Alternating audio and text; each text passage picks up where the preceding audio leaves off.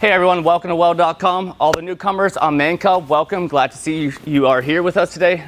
Today we are on day 5 of the Fabtech 2020 cancellation. I know it's depressing, trust me, I've never been to Vegas, wanted to. But we're going to be talking about Koike. My personal favorite is the Shop Pro 510, also with a pipe attachment on it. They're awesome products, I use them every day at the Shop Pro 510. They're going to be showing you how to drop the fish mouth and also do a cutout through the pass-through on the pipe. And also the second thing is going to be the MD30. It's a positioner. You put a piece of pipe on there and it rotates it for you while you weld it out. But what's going to be welding it out is going to be the Cricut One manipulator. While that pipe's rotating, the MD30, it's going to be sitting there welding it out. All right, let's get started. I'm going to throw it over to the Koike guys. Hey everyone, welcome to Arcade, New York. I'm Tim Beachler here with Koike Aronson, and we're at Koike's North American headquarters. We're super excited today to not only be able to tell you, but physically show you how we are the process control experts. We're going to take a chance to introduce our Cricut One manipulator, and we're going to take a look at some processes of cutting and welding pipe. All right, here we are at step 1 of our pipe demonstration. So as you guys all know, the first thing we got to do is we got to cut this pipe and get it prepped for welding. So the beauty of the Koike equipment is there's versatility right from the front to the back. So here we are today with our Shop Pro in the demo lab. You guys can check out a link in the video description. Jason and the boys down at Weld.com have one they use on a regular basis, and they've done a full awesome review on the complete machine. But today, since we're talking about pipe, we're going to focus on the shop pipe option that we offer for this machine. The nice part is it's available right from the start of the machine, or it can be added on at a later date. To go over some of the finer details of this, we got Tim Jocelyn, our cutting machine product manager, to go over it with you. It's very easy to create a part. We'll start with a new pipe part. Once the profile is up, you select the icon that will give you your length and your pipe diameter and the thickness, the wall thickness that you're working with. Then we can add a profile. We select the icon and we select what we want to do. We're going to add a branch at the end of this pipe, and it's going to fit the pipe, an existing pipe at the same diameter at 6 inches, and it forms the fish mouth.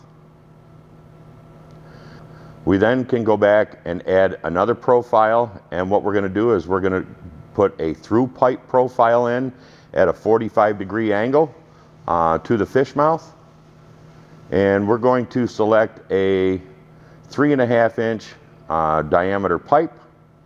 We apply that, and it adds the whole feature on both sides of the pipe. We then go back to the icon, and now we're going to add a miter cut to the end of the pipe. We add it to the right side of the profile, and you can see it's actually cut off. From here, we're going to go to our cam screen. We're going to select our plasma system, which is the Power Max. We're going to update our pipe length to a 36-inch long pipe. Check that in. Then we're going to select the Power Max 85, select the nozzle at 65 amp, and check. That's the best cutting process for this 1/4-inch wall material. Onto the CNC screen. Once we hit start, we start the cutting process.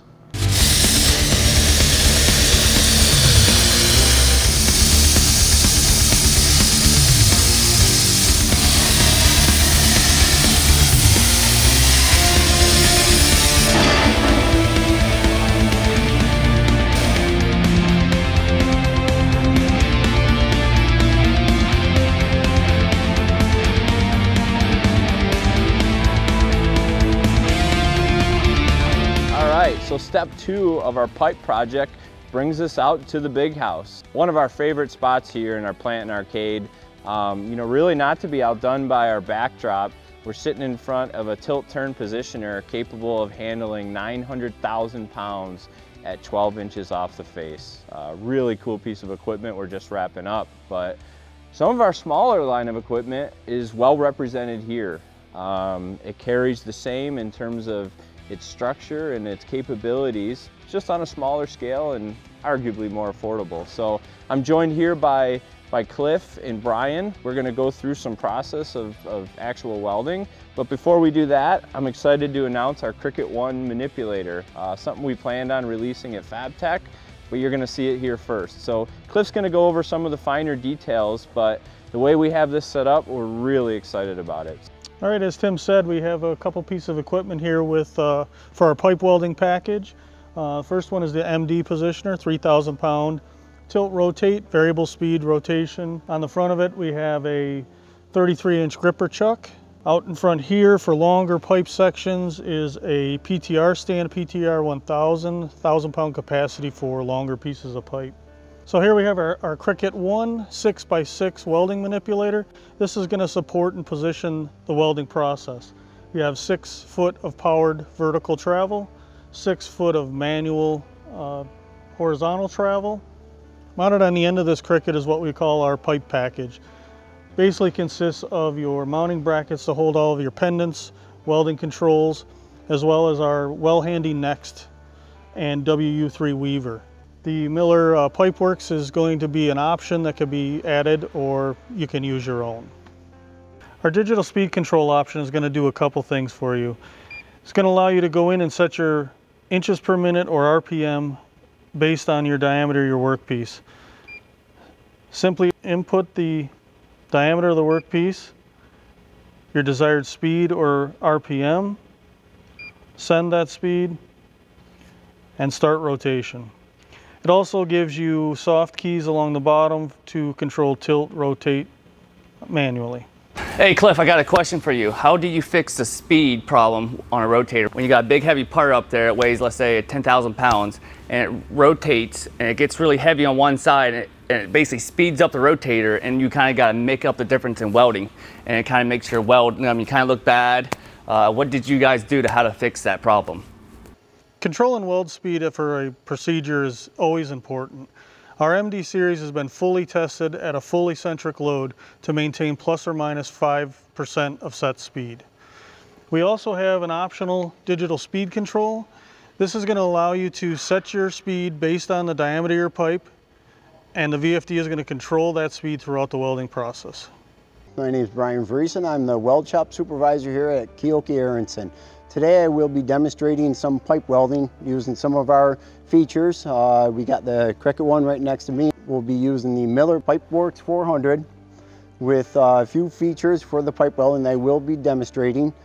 We have our Well Handy here that I had the MIG gun hooked to, and there is a feature on there called the Weave, and we will be showing that later on in the process. And here is my Miller controller for my amperages and all my phases that I'll be running in the processes. And the process that we will be running will be short arc, RMD, running an 035 wire with a 8010 gas. Now I already got the speed program for how fast I want it to rotate for the process, and we're going to get ready to do the route on this. So no further ado, let's get right to her.